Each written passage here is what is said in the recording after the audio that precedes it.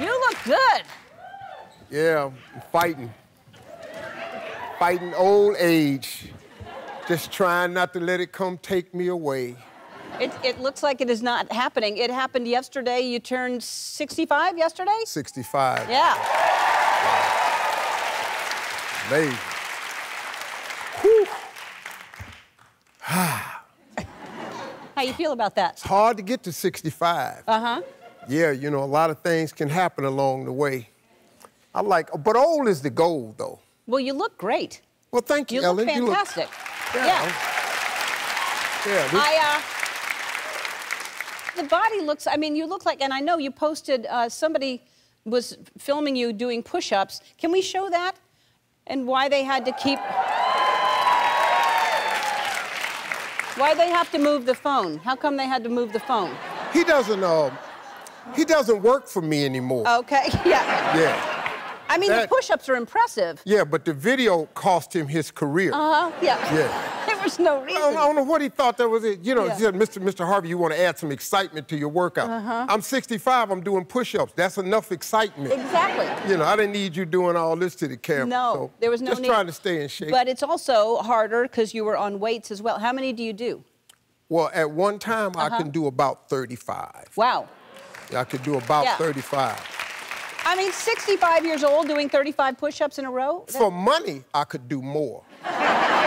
Like if you bet me $1 million, yeah, I tapped some muscles trying to get that in. Uh-huh.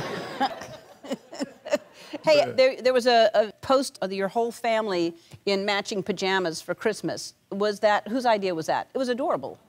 Oh, that's Marjorie's idea. You know I don't think of nothing like that. Marjorie does that. Them ain't just regular pajamas. Those are Dolce & Gabbana pajamas. When I saw the bill on that, I almost threw up. Because I know good and hell well Target got red pajamas. I know they do. The sign is red and white. I know Target got red pajamas. Why we got to be in some custom-made pajamas with our name on the back? For one picture, thousands of dollars. It was a good picture. Yeah. Yeah. But you got a big fancy family and you get some fancy pajamas and, hey, was Michael B. Jordan there? I know he's dating your daughter now, so was he sharing Christmas with you? Yeah. Look at that, that's happening in front of you? I've never seen that picture before.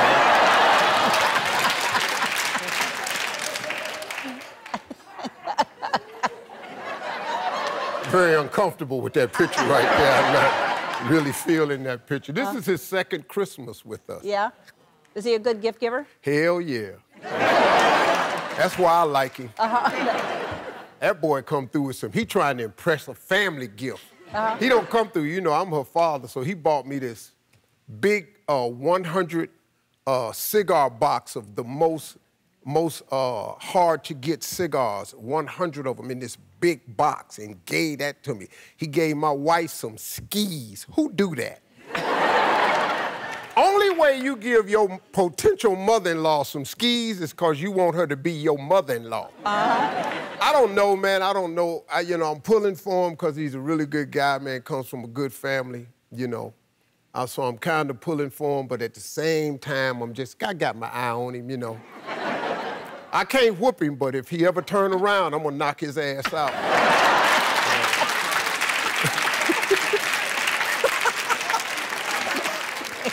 That boy be in the gym, man. Like, he comes in my gym to work out, and I be going like, woo! I'm impressed.